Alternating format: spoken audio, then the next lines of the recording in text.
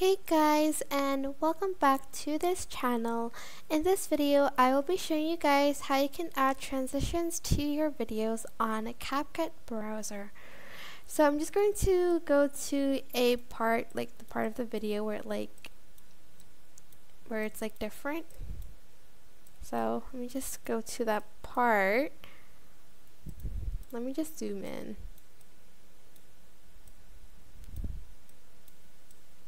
Okay, this will have to do.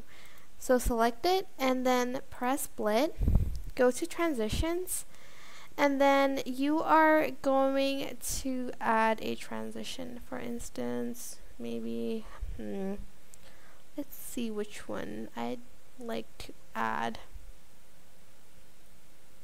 Maybe this one.